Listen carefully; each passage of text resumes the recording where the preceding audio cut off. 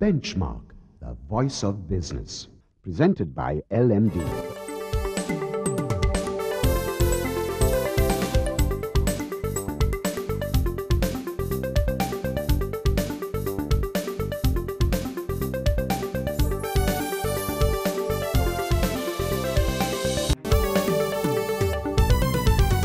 On this edition of Benchmark, we are turning the spotlight on the telecom industry, and here to discuss a range of issues is Thirukumar Nadarasa, the CEO of Hutchison Telecommunications Lanka. Then, LMD columnist Hasita Premaratna provides some insights into the Colombo bourse and investor sentiment. And economist Deshal Dimal winds up the show with his take on Sri Lanka's macro outlook. That's the lineup for Benchmark. Hello and welcome to yet another edition of Benchmark. I'm Savitri Rodrigo. In the hot seat today is the CEO of Hutchison Telecommunication Lanka, Thirukumar Nadarasa. And our focus today is the telecom industry. He's going to be looking at the key challenges facing the industry and also some of the global trends amidst a host of other issues we will be discussing. Thiru, welcome to the show and so glad to have you on Benchmark. Thank you for inviting me. Just as a background to what we are going to be discussing today, how do you see the telecom industry at present? I think the telecom industry over the last 20 years has evolved very successfully. Today you have a total of 5 mobile operators, and all these 5 operators have got major international telecom partners with them. So that's a good sign of confidence in Sri Lanka that that bodes well. And as a result, over the last 20 years, I think the industry has delivered in terms of providing national coverage across the whole country for everyone on 3G, 2G, and also we've also delivered in terms of delivering the most affordable tariffs probably in the world. So in these aspects, I think the industry has done very well, and I think we're now poised for the next phase of our growth and development. So how satisfied are you with the level of telecom regulation in the country? I've been involved in the industry here for the last 15-20 years on and off, and I think the telecom regulator and the regulatory policy has been very positive and has been a key factor to the success of the industry to date. The regulators can take 2 approaches. They can take a very heavy-handed approach and regulate and control, normally in monopolistic situations, or they can take a light touch approach. I think in the past, the telecom regulators here have taken a light approach. They've allowed the industry to grow and evolve. They've set minimum kind of coverage requirements, but they've not been very heavy-handed. So this allowed the industry to flourish in a private sector environment. And today, it's a success today. We are one of the most advanced and developed telecom economies in Asia, in the region. And that's a result also of the long-sighted views of the telecom regulator. Now, the TRC is looking to promote the sustained development of the telecommunication industry by shaping the regulatory process, also by protecting public interest, and also by being responsive to challenges in this increasingly competitive market. Do you think they're doing that? It is. I think it's aware. I think it's aware of the rapid changes that are happening in the industry. I firmly believe that this is something that has to be kind of addressed and sorted out by the industry itself. I think the regulator himself nowadays has less influence in these circumstances. When you have the likes of Google or Facebook, Viber coming in and offering services, this is a global phenomenon that is sometimes beyond the purview of a local regulator. And I think it's up to the industry themselves to sort it out and figure out how to move forward in this new environment. So speaking of intense competition, do you think the field is, there's a level playing field, and do you think the competition is healthy at this point? I think it's quite a healthy level of competition. We have 5 mobile operators competing against each other. In most countries around the world, it's a similar situation. You have minimum 3, 4, 5, 6 operators. So it's not unusual what we have today here. And as I said earlier, you can see the results of this competition. Today, people have got coverage around the country. They got good quality 3G coverage. They got affordable tariffs. These are all results of competition. And as such, I believe the competition is appropriate for the market here. So experts argue that Sri Lanka really needs to look at new strategies when it comes to dealing with this intense competition. What do you think? The industry, the telecom industry is evolving, and yes, we all have to look at new strategies, new technologies, and adapt. I think 6 months ago, 1 year ago, there was a discussion about bringing in the Google balloon to the country. These are positive approaches that they should be looked at to further develop Sri Lanka as a hub of telecoms, and I think we all should participate and evolve accordingly. Earlier this year, Fitch Ratings noted that some industry consolidation is likely with the ongoing intense competition, especially in the mobile sector. Are we likely to witness industry consolidation, you think? It is. I mean, there's been a lot of speculation, and I think it is a likelihood. But what I'm saying is that this is not a unique thing to telecom industry. I think consolidation happens in all industries as the industry evolves, technology changes come through. So this is a natural thing that happens, and I expect that same thing to be happening here in the industry as well. We are now moving into the 3G and 4G world of data, internet connectivity. So it's up to companies to evolve and adapt. And if some are not able to adapt, then you will have consolidation. So it is highly likely, and it should be expected as in any industry. Thiru, how are operators coming to terms with the tax structure and also in ensuring profitability for yourselves?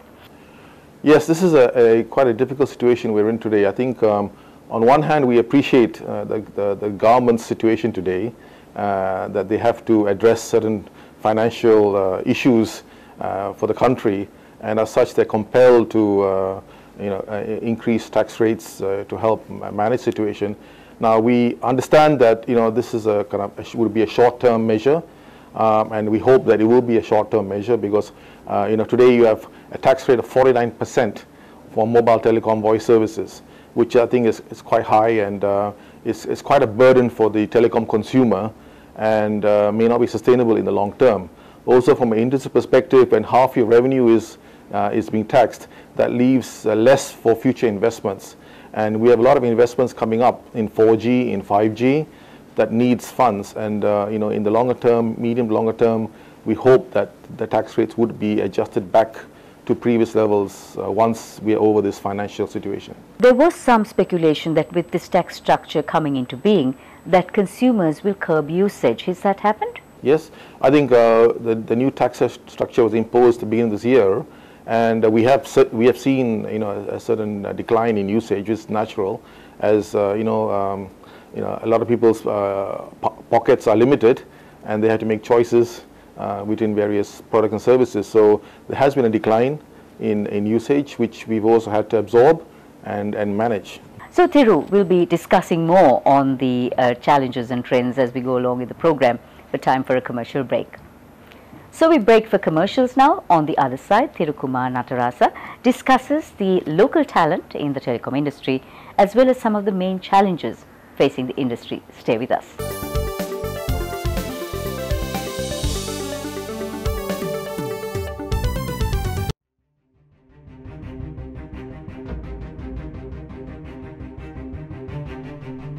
When we entered the industry in 1995, a new star was born as a fully owned subsidiary of People's Bank.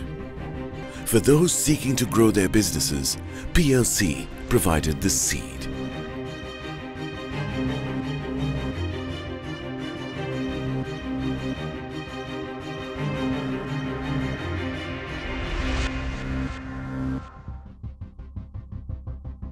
We are not only Sri Lanka's #1 leasing company, but also the largest non-banking financial institution. Welcome to a new dawn for the nation. Introducing People's Leasing and Finance, PLC.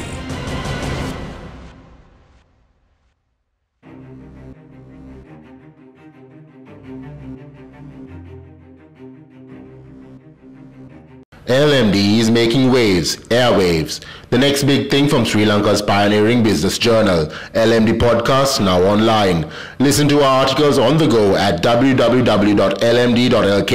Select, play, listen. It's that simple.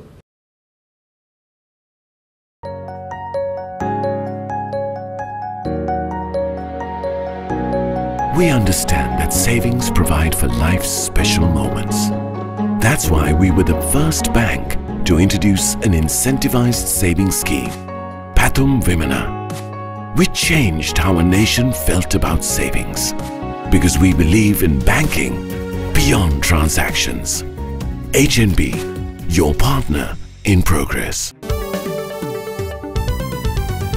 Thank you for staying with us. We are discussing the telecom industry with the CEO of Hutchison Telecommunications Lanka, Thirukumar Nadarasa. Thiru, when you do look at the industry in general, it's revolutionary, it's constantly disrupting, it's constantly evolving, it's a very fast-paced industry, and that means that someone out there is constantly innovating. Who actually drives this innovation capabilities? Talent? It is. The telecom industry is an international industry. So a lot of the development, runs ahead of us in Europe and in the West. And so we see the trends happening globally, and these trends are then adapted, into the local context.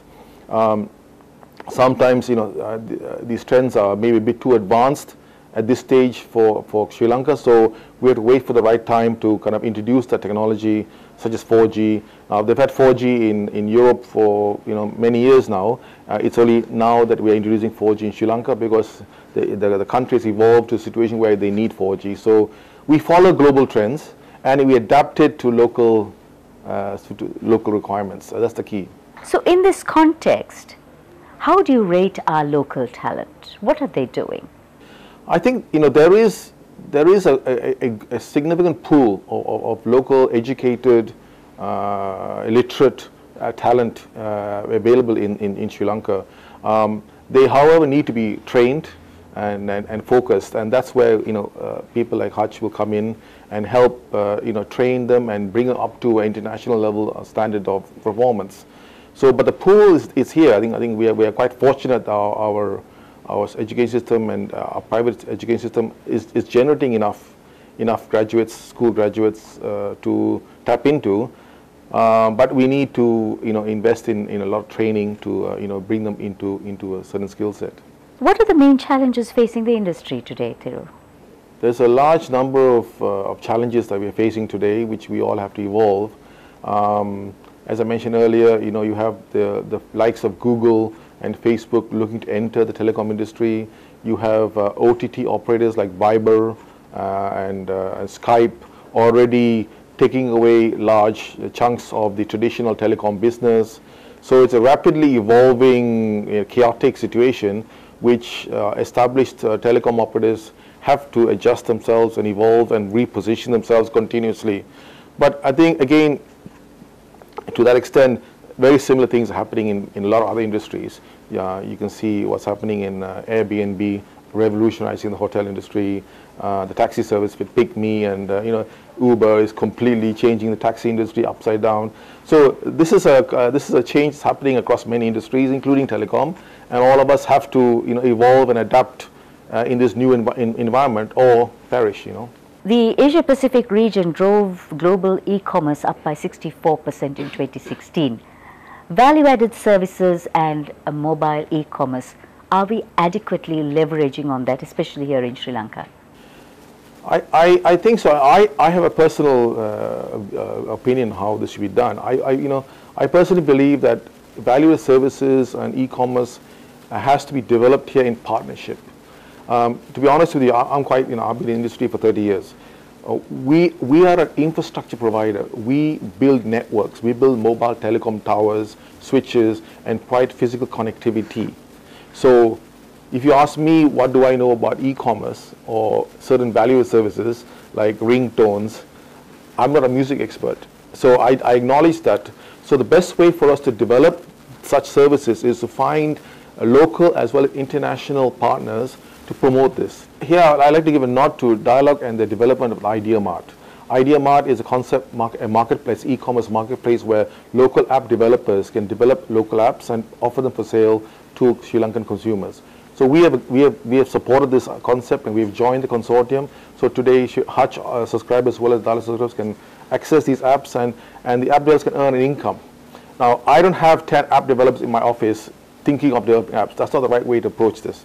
We've got to facilitate and support the local app community out there who know better than us how to offer these services. And that's, I feel, the approach we should take both in value services and e-commerce, is support and promote experts in those areas. And together we can develop a vibrant, vast and e-commerce sector here in Sri Lanka. So Thiru, as a final question, what is your medium-term outlook for the telecom industry? I'm quite positive about the medium-term outlook.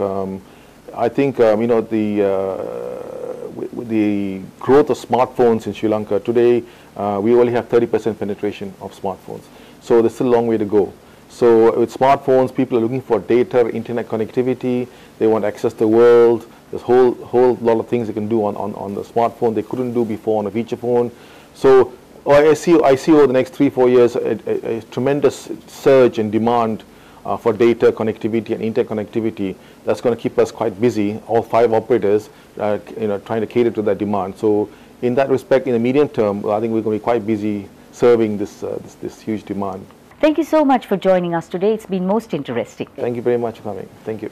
So we have been chatting with Thirukumar Nadarasa, the CEO of Hutchison Telecommunications Lanka, on the telecom industry in general. On the other side, we have Anushan Selvaraja with more.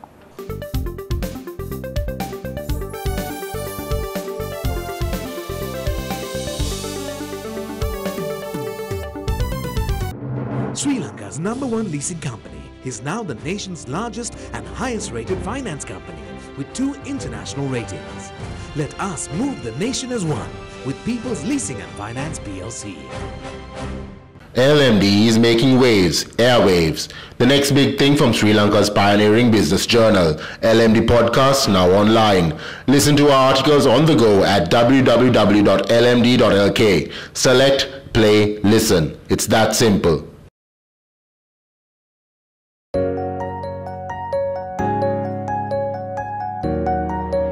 Nearly 60% of all businesses in our country are SMEs. Some of our most growth-oriented financial solutions have been customized to serve this sector. That's why we have invested over 500 billion rupees to support the backbone of our economy. Because we believe in banking beyond transactions. HNB, your partner in progress. Welcome back to the show. I'm Anushan Selvaraja. Now for a closer look at the latest on the bourse. Joining me is market analyst and LMD columnist Hasita Premaratna. Welcome back, Hasita. Now, just to start off with, the indices are down a bit marginally, but what are the sensitivities behind this? Yeah, if you look at the month of April, where the all share price index almost picked up 9%. Since then, in the last 3 months, really, if you look at May, June, and in fact up to now in July, we've seen somewhat a stagnated point where we saw about 1% improvement in the index during the month of May and June both. And as of now, this month we've seen somewhat a stagnation so far. So I think what's happening is that the market got re-rated from about 6,000 levels down to about 6,600, 6,700 level, and now it's hanging around there, which is something we already expected at that time, because we saw a sudden boost and a rush in April, which pushed the index almost 9% within a month. But having said that, I think what is key from here is to see how the corporate earnings are coming out, and how some of these key counters would perform, and how that will impact onto the overall market valuations. Because what we've seen is that the foreigners have been significantly active in the market, almost contributing to 50% of the market, and you've seen up to June we've hit a record high in the net foreign inflows to the country through the stock market. So this is a phenomenal achievement, and I hope it will continue the trend to the second half too. But I think the key for that is the valuations and how the companies perform, and how these corporate earnings would look like in the coming quarters. So if they turn positive and continue to remain positive, I think the momentum will continue. So Hasita, what are the sectors or areas that are still contributing to keeping our bourse on an even keel? Well, I mean, when you look at it from a overall market point of view, we are seeing the bigger companies, especially the John Keel's, Commercial Bank, even CTC, some of the bigger counters where the activity is quite strong, and some sort of a re-rating happening in those counters. Also, the banking sector has seen overall better performance across the board while the entire market moved. And then some of the construction related stocks also have seen the pickup, obviously, with the wider economy seeing betterment towards the construction side as well. Tourism is another sector which has seen good results. There have been some positives and negatives in the tourism side, especially given that the current scenario in the country when it comes to dengue related issues. There is some concern, especially because travel warnings have gone into several countries to be aware when they come into Sri Lanka. So that has given some impact in my view, and will have a further impact in the coming months as well.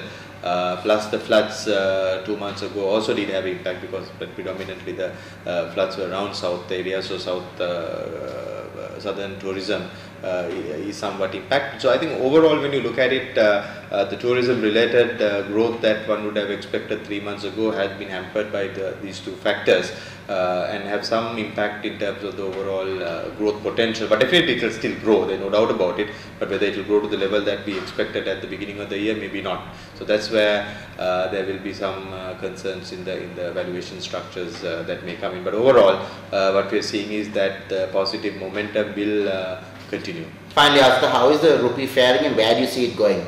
Yeah, so rupee has seen a modest depreciation in the last few months. Of course, there is a lot of hope that there will be more foreign funds that will come in with in the form of FDIs for few projects that are being currently spoken about. So while Port City is the only project that in a big scale that we are seeing money coming in, there are a lot of apartments and other related projects are also seeing money flowing in right now.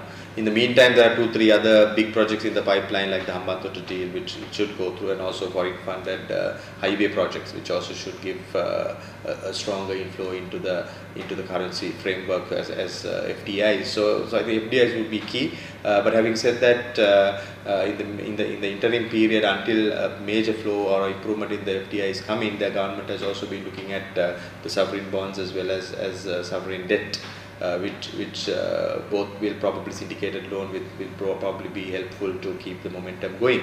So today with the 150 to 153 range where the rupee is, but I think end of the year the expectation would be probably to see about 157, 158, provided these projects will flow in the money as expected. So that's the key challenge, and that's the big if that a lot of people are concerned about. Thank you very much for joining us, Hasita. Thank you. That was market analyst and LMD columnist Hasita Premaratna. We'll be right back after a short commercial break. Stay tuned.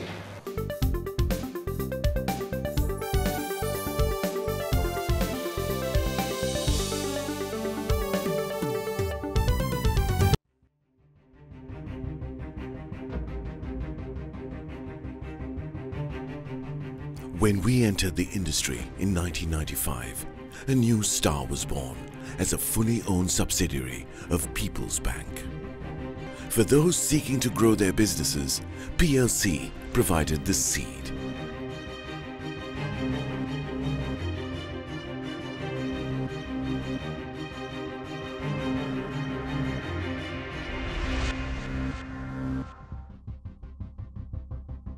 We are not only Sri Lanka's #1 leasing company, but also the largest non-banking financial institution.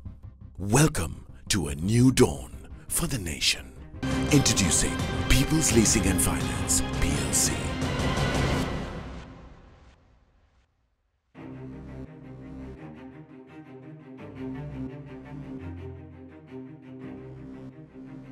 LMD is making waves, airwaves. The next big thing from Sri Lanka's pioneering business journal, LMD Podcast, now online. Listen to our articles on the go at www.lmd.lk. Select, play, listen. It's that simple. Sri Lanka's #1 leasing company is now the nation's largest and highest rated finance company with 2 international ratings. Let us move the nation as one with People's Leasing and Finance PLC.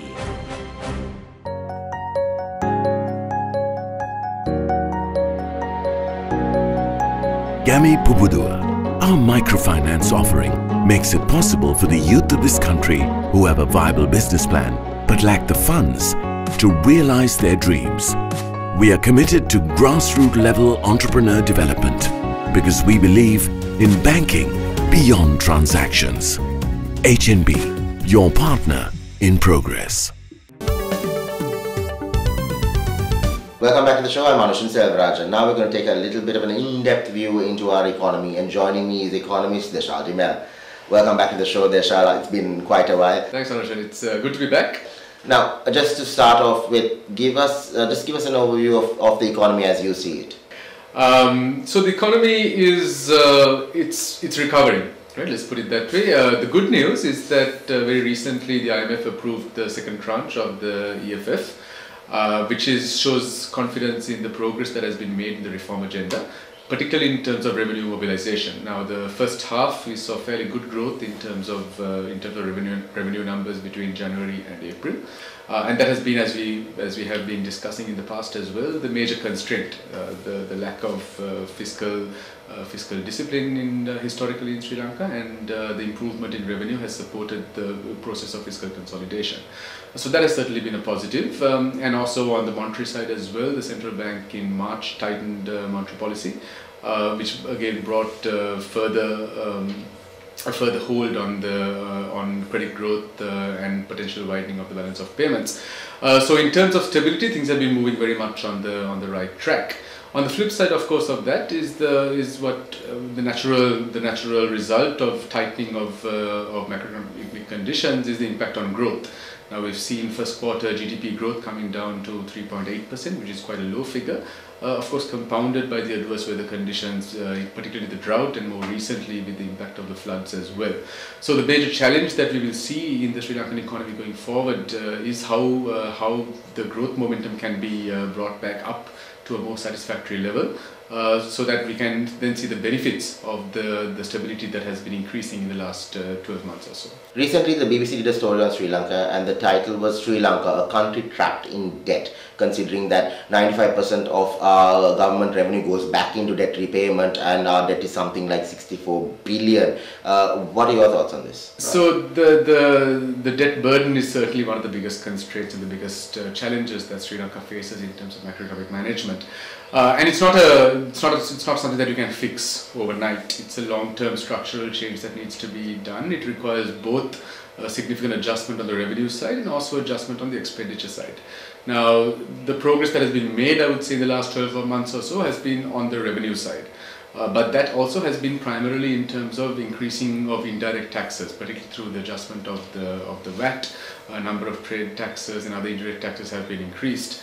Whereas a more sustainable way of going about that is to particularly target direct taxes, because right now we have about an 80% to 20% ratio of indirect to direct taxes. That ratio should shift towards a 60-40 ratio, and particularly focusing on getting more of the informal economy into the formal economy. I think that is the key in order to make a more sustainable revenue base. And then at the same time, it's also essential that we manage our expenditure as well. Now, as you quite rightly said, a significant portion of government expenditure goes into interest payments, which is difficult, which is a fairly sticky figure, which is not something that there's a great deal of control over. But we do have control over what the government pays for in terms of expenditure on its transfers and expenditure on capex. So that needs to be managed very carefully.